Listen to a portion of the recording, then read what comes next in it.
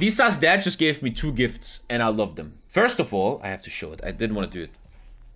He gifted me this picture of Lisa.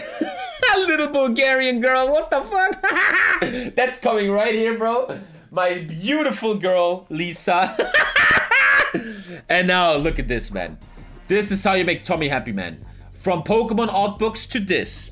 Today, I got my favorite birthday gift. The Sopranos cookbook, bro. Dude, that's where I'm a huge fan. I love this. Look at this shit. It's like written by Artie Bucco, bro. Oh, look at that, man. Look, that's when the Vesuvio was burnt and shit. Here, there's an interview with Furio.